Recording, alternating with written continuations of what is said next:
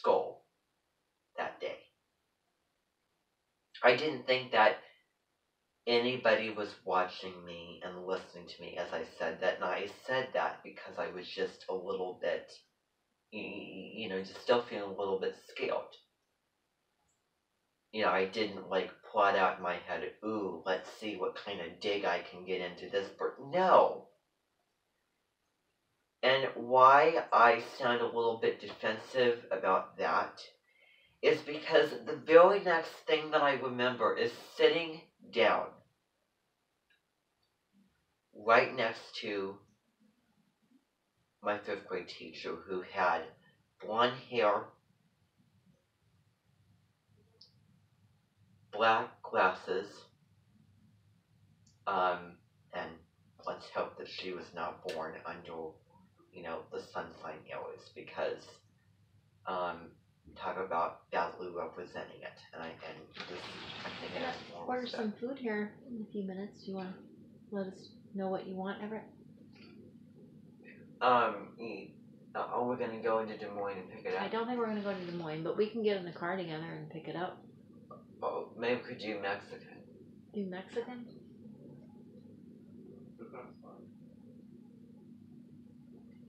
Okay, I don't know. Well, why don't you come on out here? Can you pause it?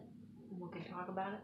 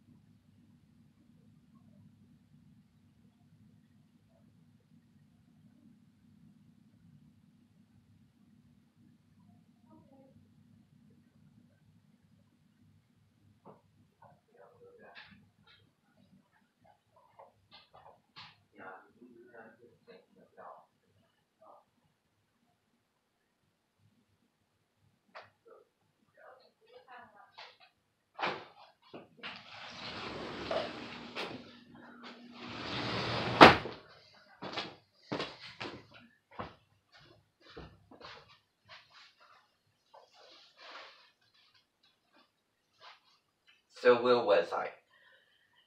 So she was wearing a gray sweatshirt. It probably said something on it. It was like a, football, well, I don't know. Jeans and, blue jeans. That's what she was wearing. And, a sweater. And I don't remember if I was chilly that day and it, got warmer as the day progressed.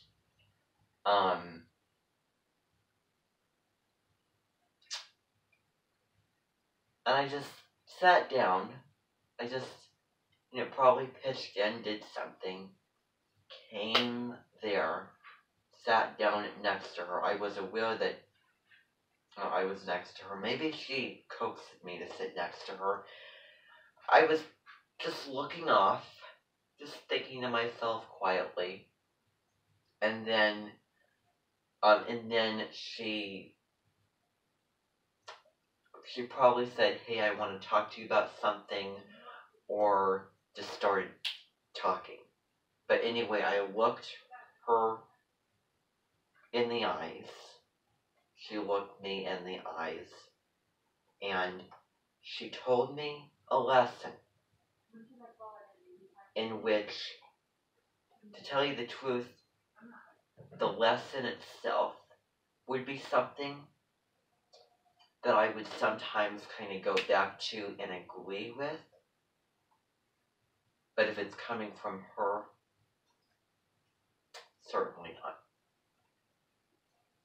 And I would definitely take just completely disregard what she was saying to me because it would be false in that situation. And I want to get into it now. So she told me that it's wrong to question experts, question people who know what they were doing. And if I did, I had no intentions of doing that because there wasn't a single bone of that in my soul of questioning.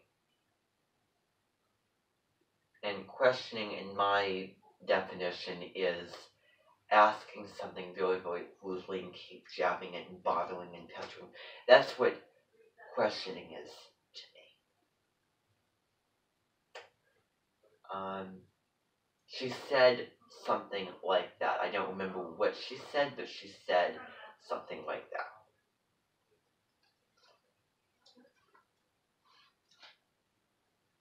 that. And Garrett was sitting next to me, who was a student that I knew. Being together with him for a lot of my days in 5th grade, because we were both special education. We were both with Miss Traver.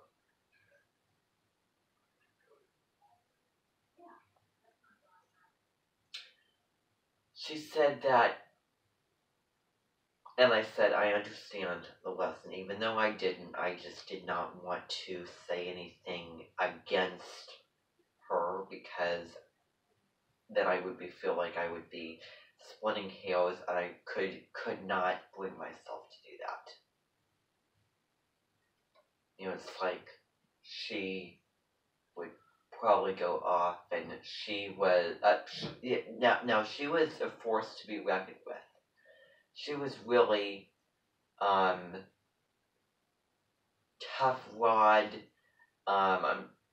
I'm trying to think of the word that Jeanette Walls described her her dad's mother, her grandmother as. But no, she was a force to be reckoned with. My teacher was a force to be reckoned with.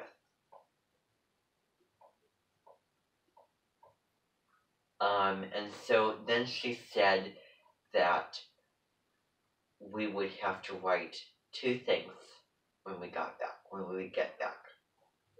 One of which was writing an apology to the people at the the Internet Nature Center for apparently how I acted, how everybody acted. Well, not everybody, but how I acted, and that I'm sorry for what I said, or whatever I did, which I didn't say or do anything wrong or anything mean, but nonetheless.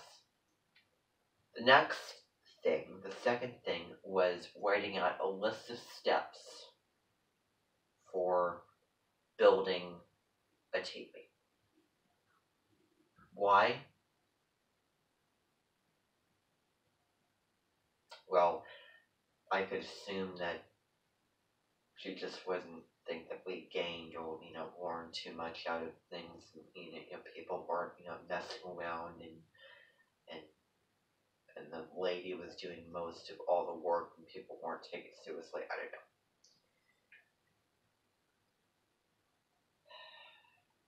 And then I was feeling very, very hurt and in sheer disbelief. She was serious that I had to do those things, and I was just feeling at that point just like I had been, slapped in the face, that just like a knife had done that into my chest. It was not a good feeling. I was feeling very inhibited and very insecure, and just I hoped and I prayed that we would not have to write those things, and I just wanted to get on the bus, get back to school, get the day over with so that I could go home with my family and have a nice evening.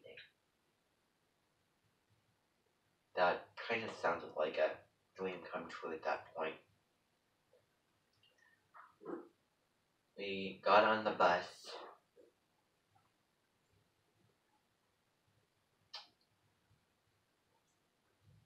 I sat on the bus,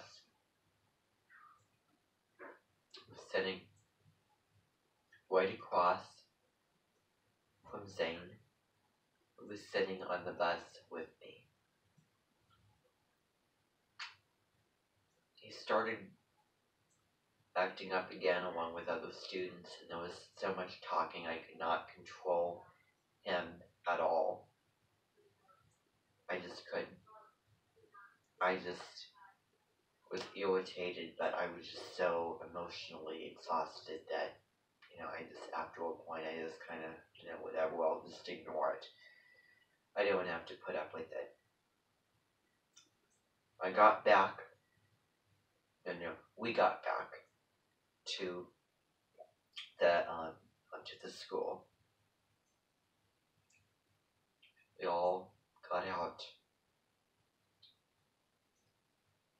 And I remember she was standing right next to the door where we would go in, and I remember asking her how long until the end of the day.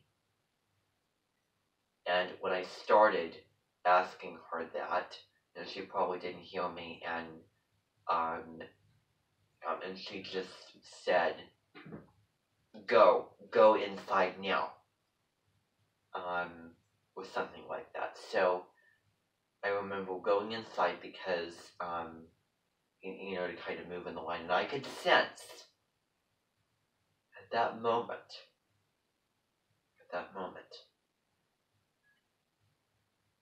that she was mad.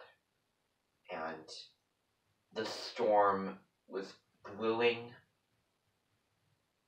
just like what would be seen up on the clouds. The weather dictated what went on down below that day. I wonder if Pluto was like direct in the sky, I don't know. But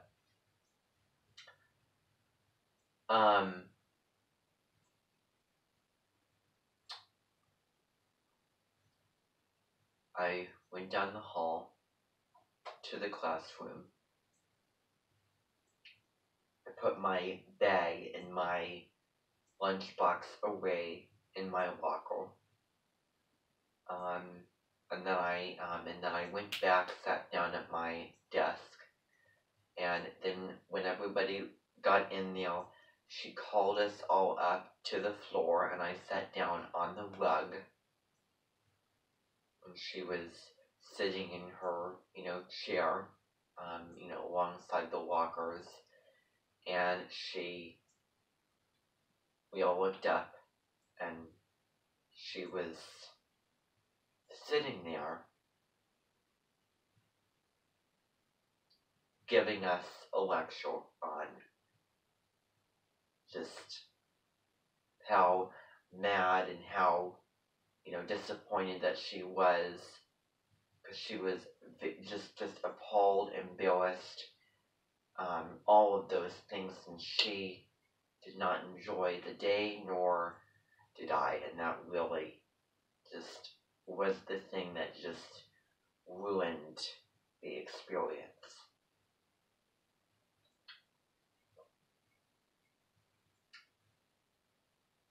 So, she said that, she just went on about the people over at the, Net Nature Center, and that, that she expects more from, fifth grade class, and, all of you most of you said something, or did something wrong, and, I didn't get paid to babysit you, and we don't have to do all these fun things. I can just whip out worksheets out of my file cabinets, and we can do those instead of going on field trips and doing this and that. 2 out of the 25 students, I would say, in the class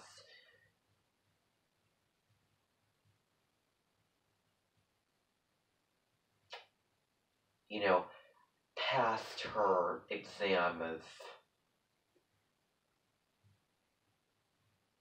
behavior and did not have to,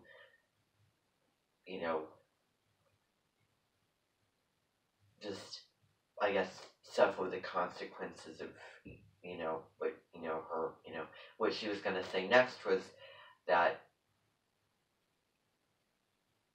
what I want you all to do is write an apology to the people at the Annette Nature Center, and then also a list of steps, like she told me and Garrett. So I got to know prior to that. And as I walked in, I hoped and prayed that we would not have to do that. And we did. Those 2 students did not have to do that. The next thing she said was, go, do it. And I went to my desk feeling just very, very uncomfortable. I felt like I would just explode in a second. I felt just all those feelings just kind of coming up. And I felt like crying because I just want to get the day over with, and I could not relax. I just could not sit and relax in that environment with her around.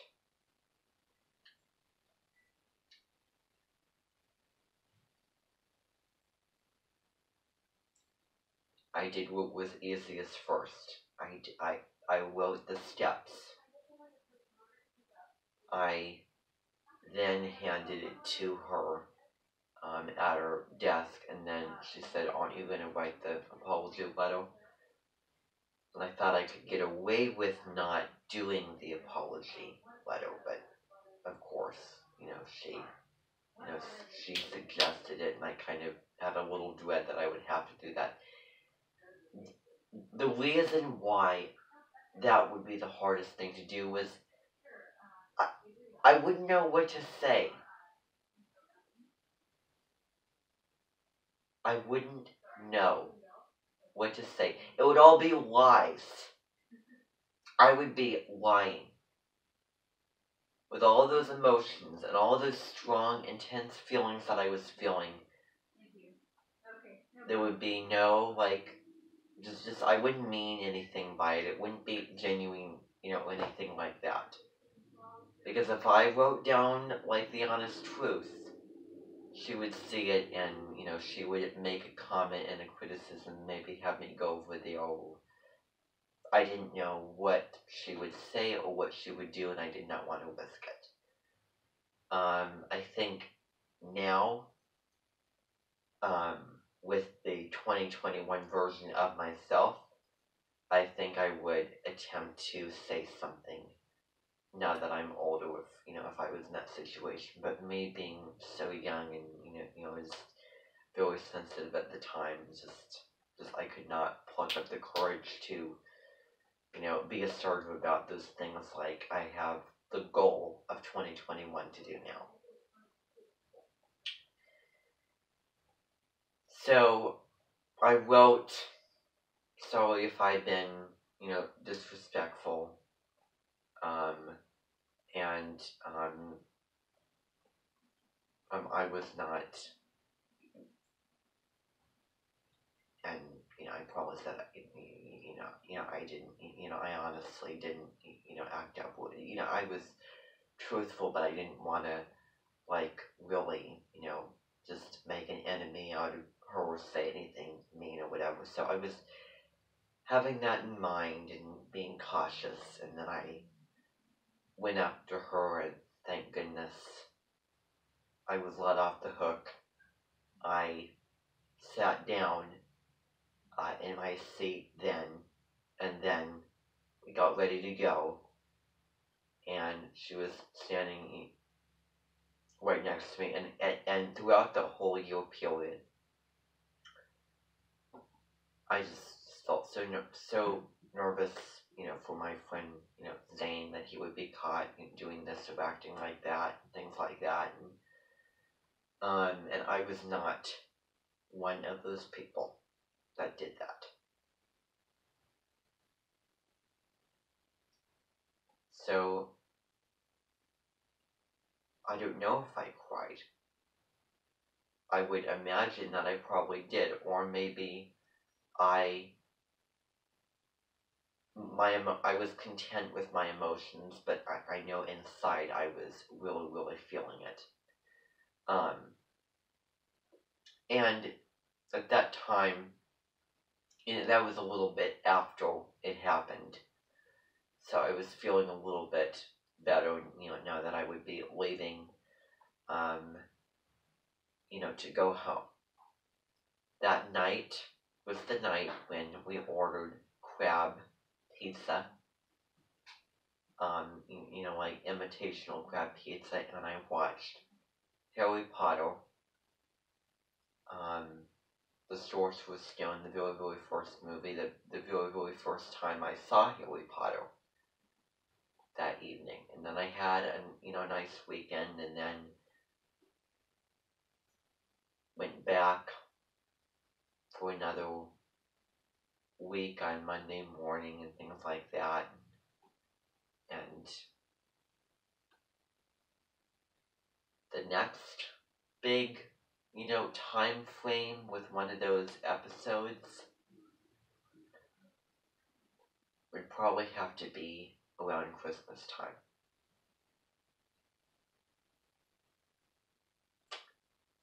That's all for today, and that's all for now.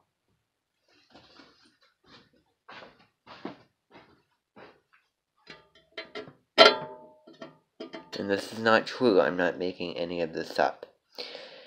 And it does give me a lot of, it's kind of hard, and it makes me sad to bring this up, but it's true.